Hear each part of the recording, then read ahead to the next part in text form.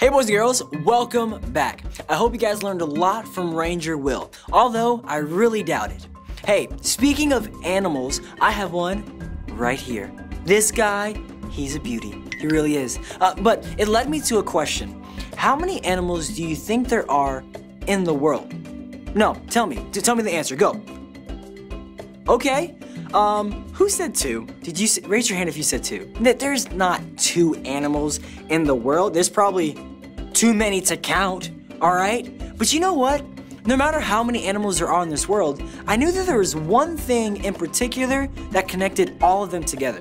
I mean, no matter how big, how small, how wide, how short the animal was, there's one thing that connected all of them. Is that they all come from the same creator, God. God created every animal in the world. I mean, all of them. But then I thought, gosh, animals are pretty cool. I mean, animals are amazing. Hey, buddy, all right, calm down. And they are. As a matter of fact, take a look at these bees that can play soccer. Yeah, they can play soccer. This reminded me of something very, very special. And when I say special, I mean you and me.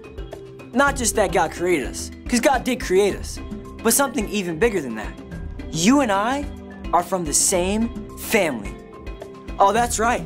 We're brothers and sisters. You don't understand? Okay, let me explain. So when God first created us, He had one purpose in mind. He wanted us to love Him and love others. But there is one thing. There was something that just kept getting in the middle of that. And it was our sins. Our sins caused us not to live the life that God intended us to live. We were not able to love Him and love others because we instead choose to lie, cheat during a game, or even disobey mom and dad. God said the only way to take care of the sins that you and I committed was through sacrifice. God knew that there had to be something that died in order to pay for the sins that we committed.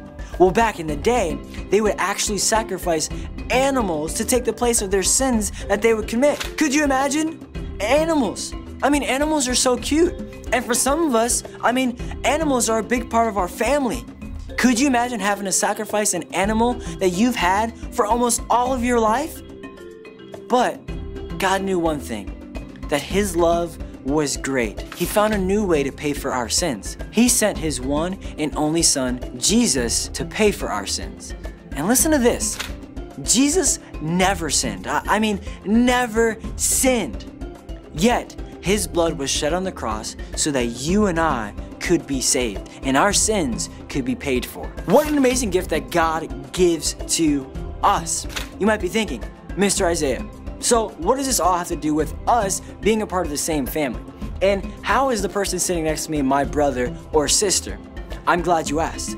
Number 1, when we confess with our mouth and believe in our hearts that Jesus died for our sins, we are saved.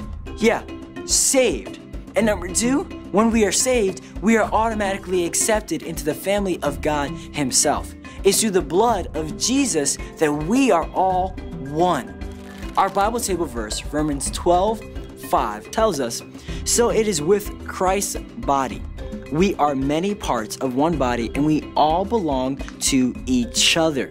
So if you have accepted Jesus into your life and have made Him king over your heart, know that you're not alone.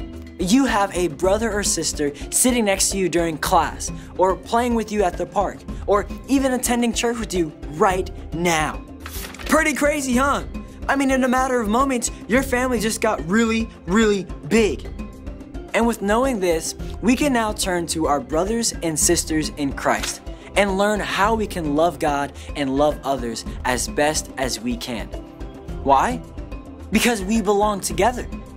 Which leads us to our big idea. So I need everyone up on your feet. Stand on up. Look, we're sitting down, so I need you to stand. Okay, there we go. Standing on up. Thank you. Appreciate it. So let's go over it together at the count of 3. Are you ready?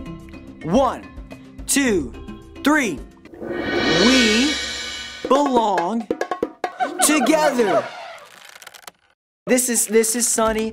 She is a little nervous and she's a guinea pig as well. I'm gonna go ahead and hang out with her. While I do that, you get ready with your friends and group leaders and talk about what you learned today here on our ZTV. Stand on up, grab your Bibles, and get ready, get set, group.